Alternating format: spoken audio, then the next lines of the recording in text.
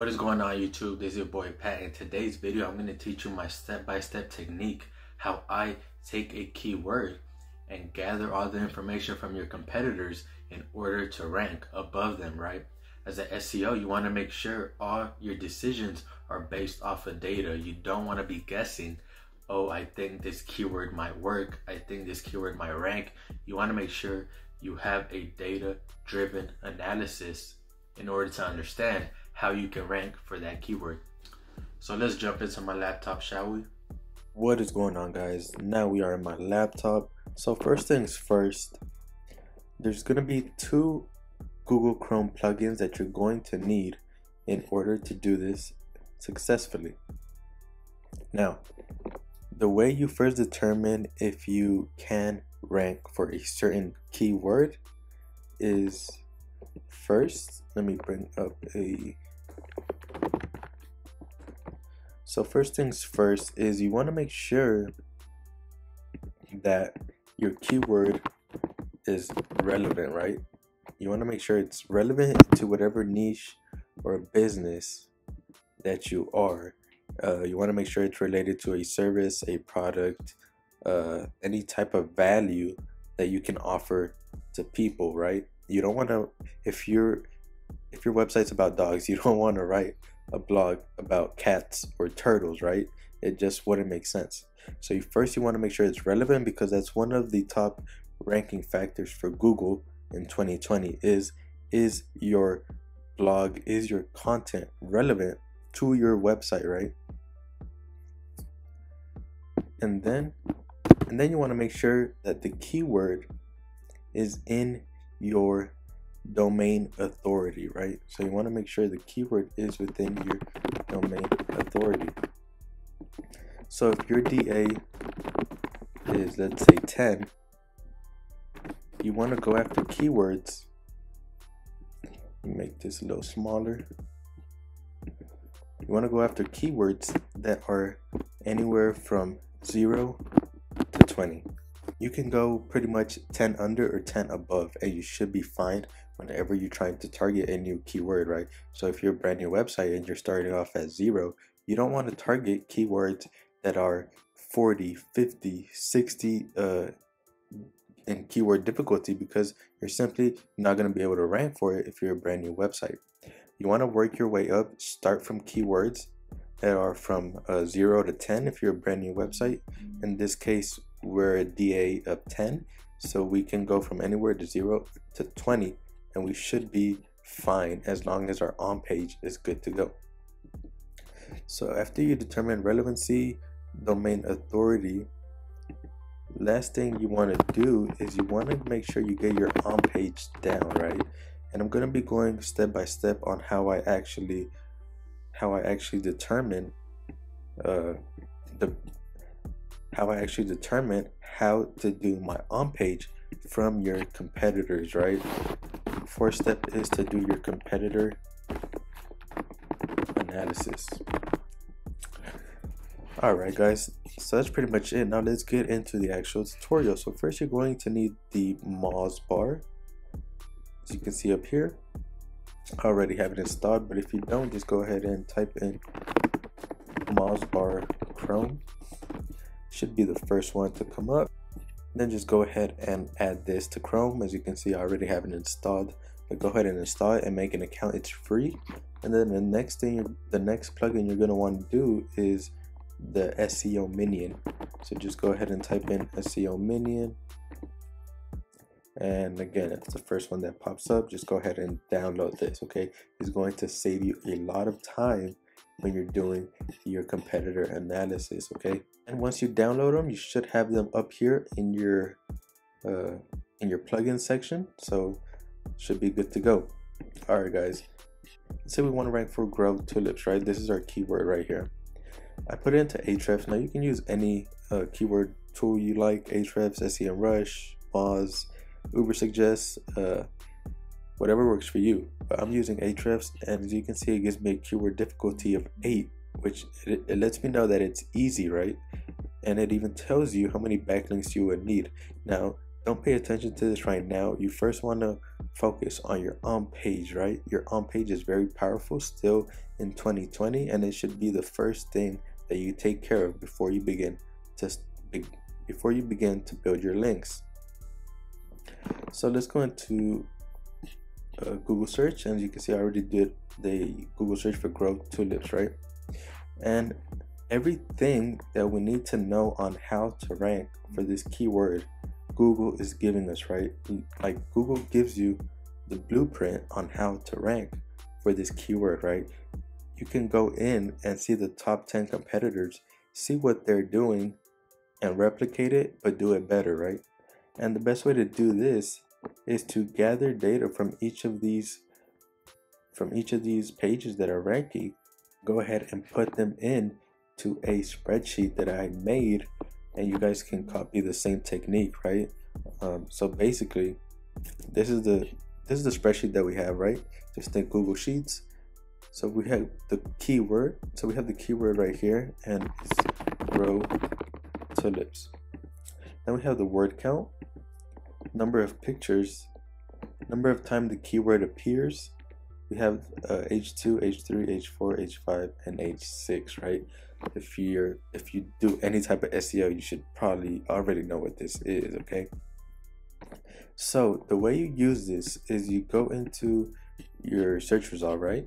And let's go to the top results and gather our information that we need. So the reason we want to use the Moz bar is because it's going to give us an idea of the domain score that they use, right? You can see domain authority is 54. As you can see, the domain authority is 54, right? So you want to make sure that your domain is within the same numbers as the top ranking factors, right? And then once you get on this page, you want to go ahead and click on your SEO minion. And what this is going to do is going to bring up this pop-up, and you're going to want to click on Analyze On-Page SEO. And this right here is going to give you everything you need to know on how to rank on the first page of Google. First thing you want to do is you want to take a look at the number of words that this particular page has. So it has 1,670 words. So you're going to take that number, and you're gonna put it into your spreadsheet, right? So you're gonna do 160 word count, number of pictures. It says total images 21. I'm gonna put your pictures 21. Number of time the keyword appears. So let's go ahead and do Command F, and let's put in our keyword tulips. Okay, so it appears 6 times. Go ahead and put that in there. And then we're going to put the number of time each of these appear, or how many of each do they have. So we're going to go in here, and you're going to press sort by type. It should already have it. Go to show all headings, and it's going to let you know all the headings that this page has, right? So you can just go in here and quickly try to count them up. Your H1, you should always only have one of these, okay?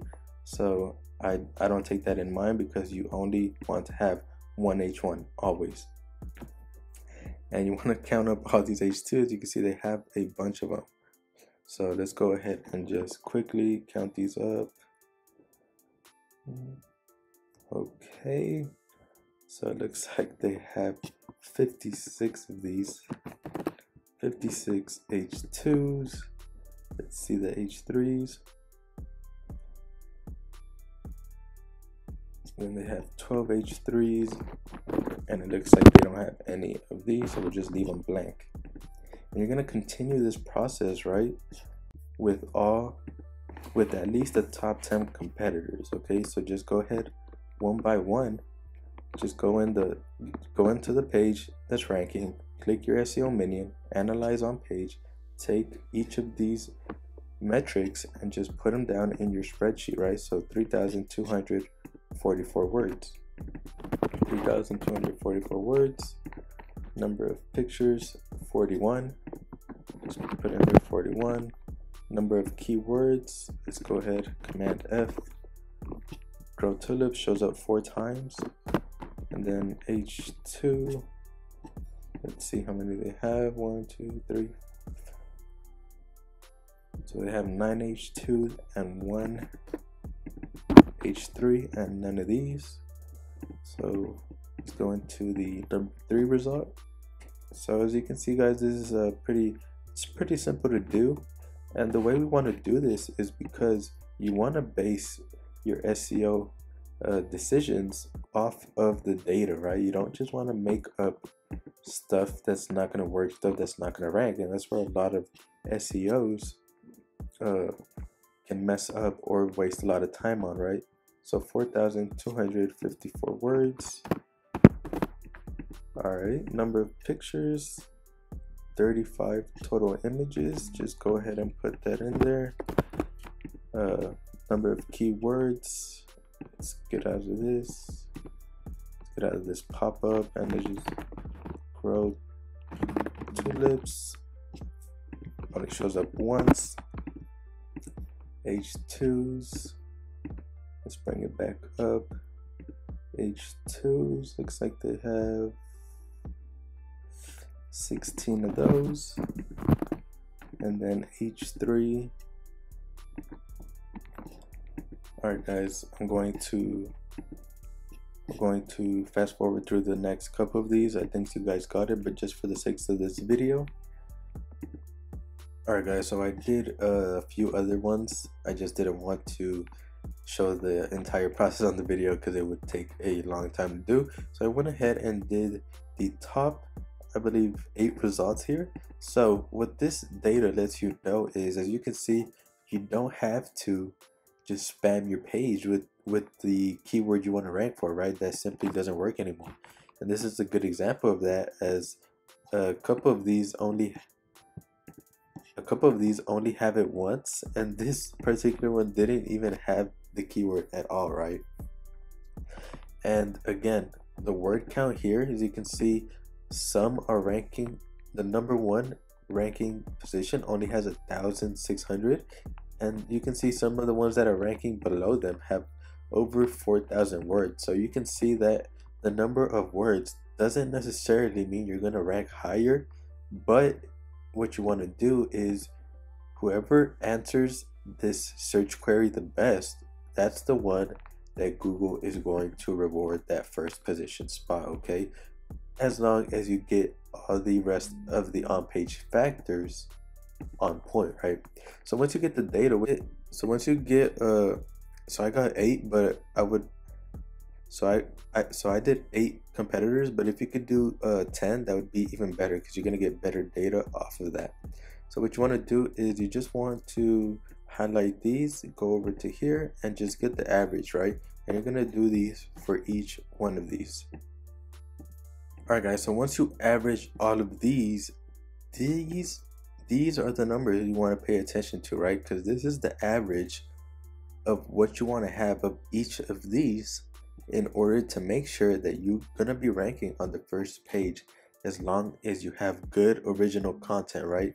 Now usually you would also want to do the H5s and H6, but in this particular search query, a lot of the pages didn't even have an H5 or H6, so don't worry about that. And like I said, I don't count the H1s because you should only have one H1 on every single page, and it should be your main keyword that you want to rank for. So what we have here is the average word count, the average number of pictures, and the average number of keyword appearances that we should have, right? And then we have average number of H2s and so forth. Okay, so as you can see, taking your competitors' strategies is giving you the blueprint on how you can rank on the first page of Google for any keyword, right? As long as you do your keyword research right, and that can be a whole nother topic, right? There's a lot of steps that go into that, but as long as you pick a keyword that's relatively easy to rank for, such as this one, you should be good to go as long as you follow this step right now. So I hope you guys learned something new. Make sure you leave me a like and subscribe, because I'm going to be doing a lot more of these step-by-step tutorials. And I hope you guys have a good one.